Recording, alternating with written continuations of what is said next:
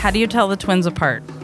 Oh yeah, they look nothing alike now. I think they're completely different. I would not say they were twins, they're sisters. I think it's very easy to tell them apart. At first I said one has a freckle on their head. That's how we did it at first. Jess has a freckle above her eyebrow. I would say the easiest one is Jess has like a little freckle there. But I wouldn't really say that's easy, because what if you say like, I'm like, what, this far? I can see it from that far. Yeah, but Personalities are very different.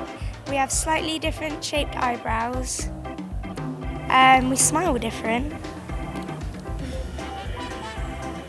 I'd say Jess's bun's a lot taller. Jen's bun's a lot thinner, yeah. And I would say, I'm not sure which is which, even though I know we're twins. We have different shaped face, basically. Yes. But I don't know which is which. Yeah, so. I can now tell from like the top of their head who's who. Wait, are they not identical twins? They are. They're identical twins, but I just think they don't even look like twins anymore. They don't look like twins to me. They are very different.